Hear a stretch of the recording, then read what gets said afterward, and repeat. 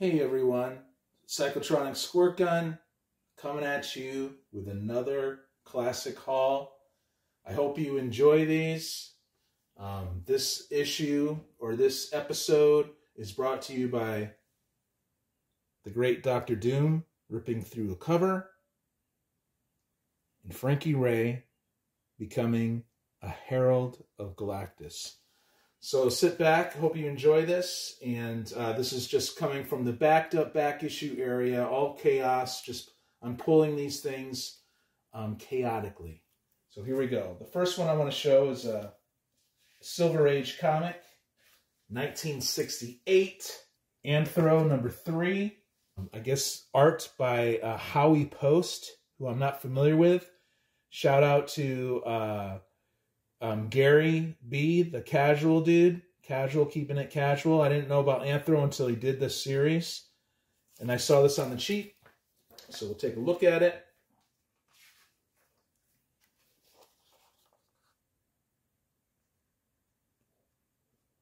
I'm very interested in the Silver Age. It's not necessarily something I really know about, but this looks pretty cool.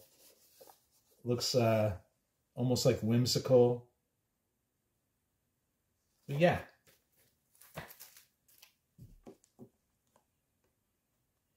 Awesome cover. Okay, 1990. This seems like a reprint to me. I don't know. But it's Adventures into the Unknown, number 1. Frank Frazetta, who, of course, now I'm watching all these YouTube channels, and I'm like, yeah, I like Frazetta, but he did the Death Dealer. That's what I know from the latest stuff his family was producing or something. But look at this. I watched a video a while back. Someone went to the Frazetta gallery, and it was absolutely beautiful. So when I see this on the cheap, I think I got this from the local comic shop that's not so local in Olympia, Washington, called Danger Comics. So I'm starting to expand my collection a little bit. Really digging that cover, man. It's so cool. Okay, 1994, Spectacular Spider-Man 211. That's a pretty cool Sal Buscema cover. I like the inks on this. I know Bill Sienkiewicz was doing work with him sometimes, but I don't think this is one of the times. But pretty cool. I got a bunch of these. Yeah, Bob Sharon does the colors. Really cool. But I got a bunch of these Spectacular Spider-Mans. So you'll be seeing these come in and out of the halls too. 1979. Marvel 2-in-1, number 50. That's a double for me. Probably end up in the blog spot. If you like how I collect and you want to trade someday, check out my blog spot. Joe Sinnott does the pencil work, which is pretty cool.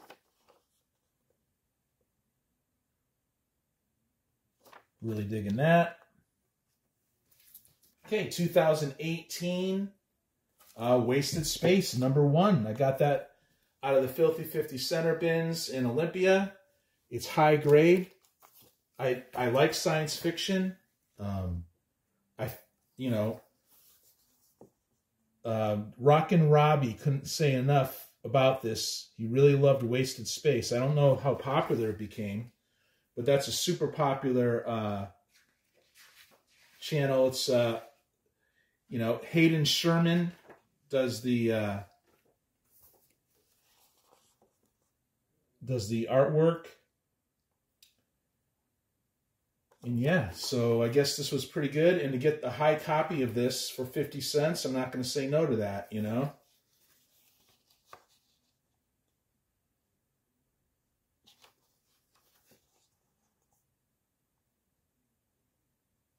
You know, you find stuff like this sometimes bagged and boarded, along with the other filthies that have the stamp on them, you know, like something like this that's coming up. This is a indie from the 80s, Warp Comics. I love my 80s. So yeah, we got Unicorn Isle. It's the first issue. It's from the publisher that gave you ElfQuest. And yeah, you got the Filthy 50 center stamp, but it's yellow. So, shouldn't be that bad, but look at this. Pretty cool stuff.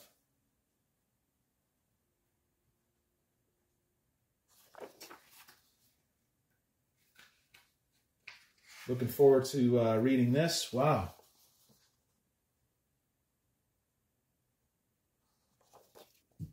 There you go. Unicorn Isle.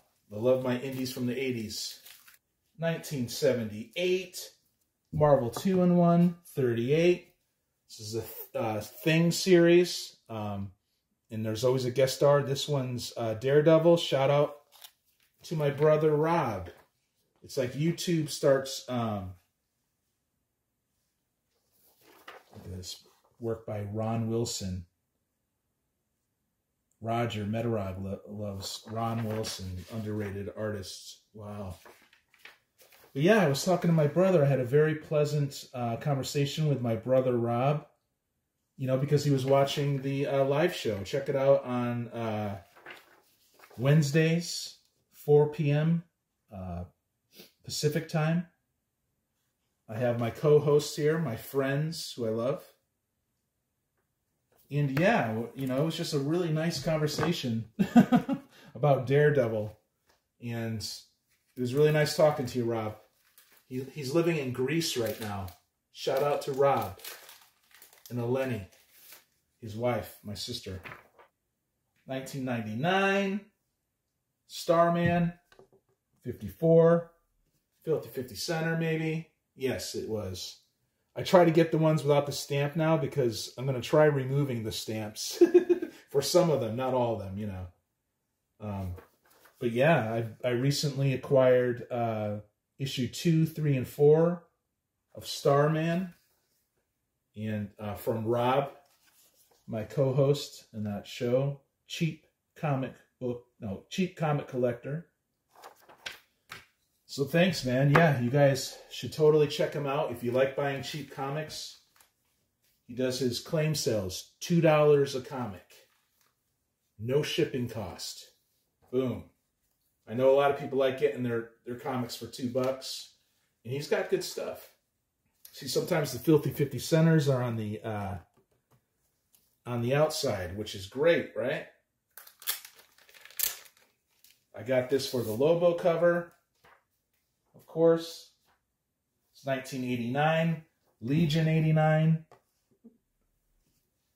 There's your dolphin loving psychopath.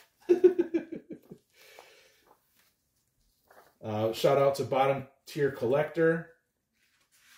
He's a huge Lobo fan. And we're actually doing a trade. We're trading some comics. I gave up some Lobos. You know, he already has them, but he doesn't mind having them. Doubles of them. And some other stuff. But for 50 cents, I'm not saying no to this. It's a nice grade. Looks very interesting to me.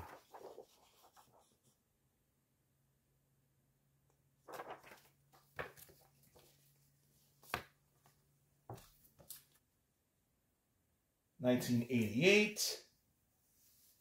Spectacular Spider-Man. $148. Cool Sal Buscema cover. Yeah. Enough said. That's what Swag Dog was saying. Enough said. It looks good. Some good stuff.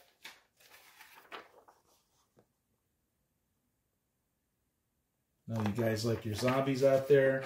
Sometimes Spidey has great storylines, especially the older comics.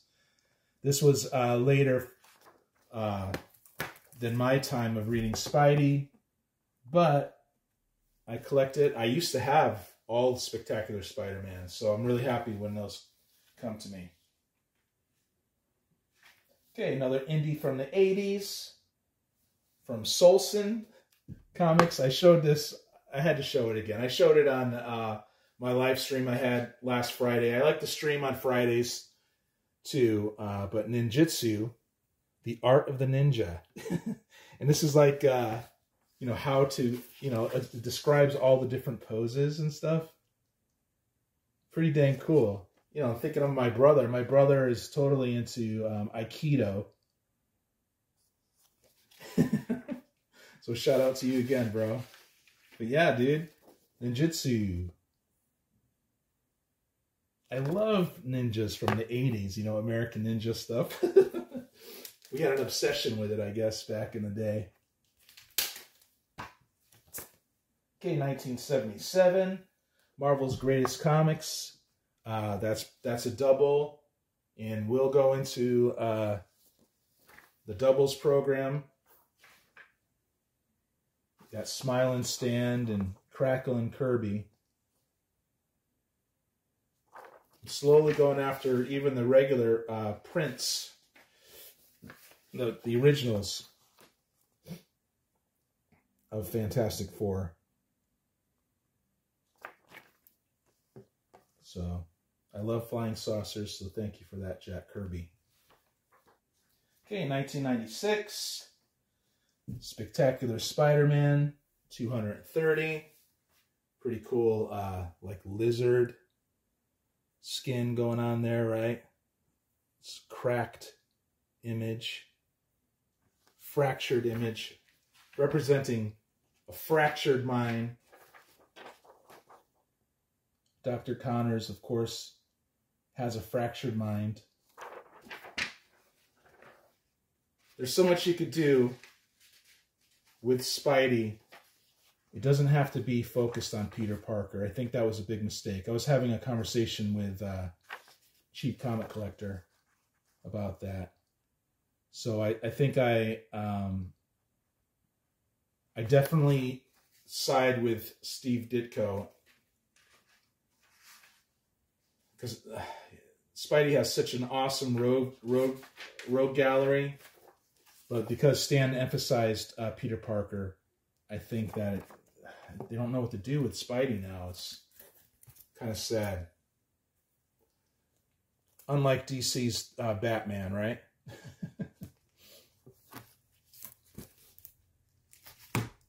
DC takes care of Batman. I wish, you know, I keep saying that. I should shut up. Okay, 1994. Filthy 50 Center. From Pillared Press, you got Buck Got It. The Filthy 50 Centers, you know, covers the trade dress. That looks really cool to me.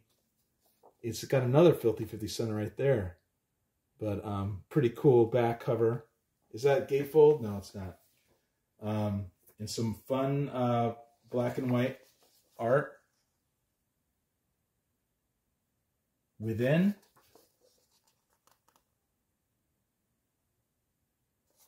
And yeah. 50 cents, you can't beat it. Okay, 1976. Marvel Chillers #7. Featuring Tigra. Got this off of eBay. I just bought a whole bunch of like bronze.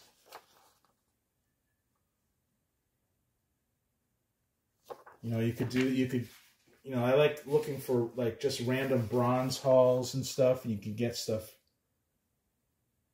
at a good rate and in decent mid condition, sometimes high condition.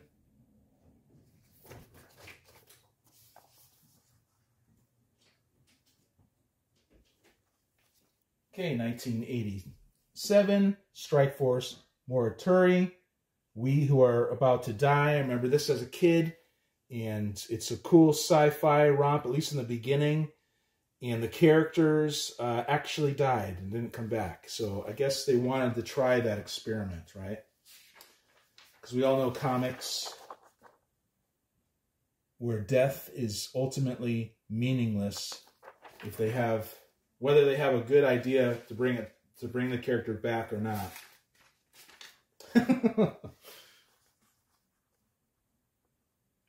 Sometimes they just do it for sales, you know.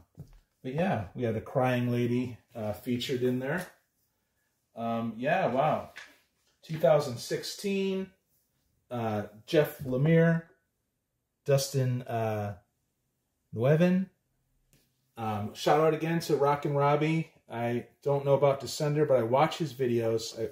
I listen to his optimism about modern indies. And so I like Jeff Lemire. So I got this for 50 cents.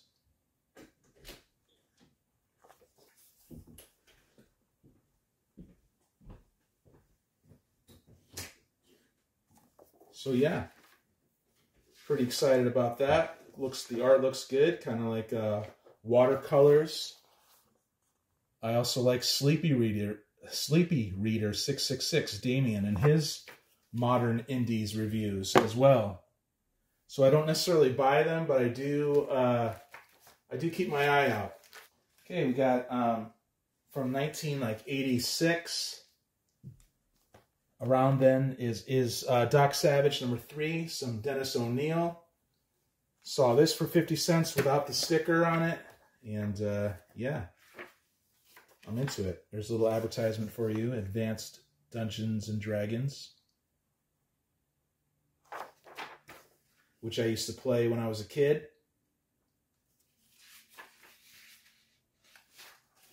But yeah, Doc Savage is, I used to listen to U2 also. Doc Savage was actually with Marvel first. It's pretty cool. I collect Doc Savage. I don't know, I think that's volume 2 for DC. I think volume 1 was just a limited series. 1987, Starstone, #2 by Aircel. Aircel has awesome art typically in it. Never really knew about Aircel. And you know, if you watch these videos, who I originally got that knowledge from a dude who grew up on this stuff. He's a big Brian Blair fan. So yeah, when I see this for 50 cents, no filthy 50 center, I'm very happy. 1994, Will to Power, #7. Art within is Terry Dodson. I see these in high grade and for super cheap, 50 cents. I just get them. I think I'm close to completing this. I don't know if I have the #1.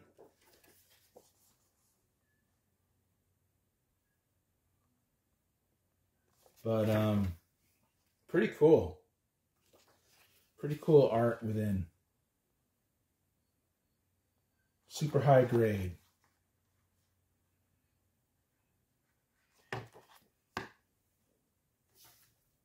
$19.94. Detective Comics, $6.75. I needed that for my run. It's a newsstand, high grade. They've printed so many of these that you can get these still, but you know, people let them go on eBay in high grade. So when I see this stuff in the filthy 50 centers, I kind of pass on it now. Beautiful artwork within by Graham Noland, Scott Havana on the inks. All about Azrael being the Batman, right? People loved that. Okay, 1989, Excalibur #11. I got that on the cheap too. Excalibur, I just get a bunch of this stuff now. I love the Phoenix, even when it's Rachel from a different dimension. And, yeah. Stuff works for me. This is not Alan Davis. This is not an Alan Davis issue, however, but I still collect it. The cover was cool. I don't know if I'll ever get back around to trying to reread Excalibur. I kind of remember it when I was a kid, but yeah, I collect it. Okay, and shout out to Danger Room Comics. I love that place. But 1968, Fantastic Four, number 70. Like I said, I'm trying to go for the original Fantastic Fours when I see them. I want to thank Frank from Danger Room Comics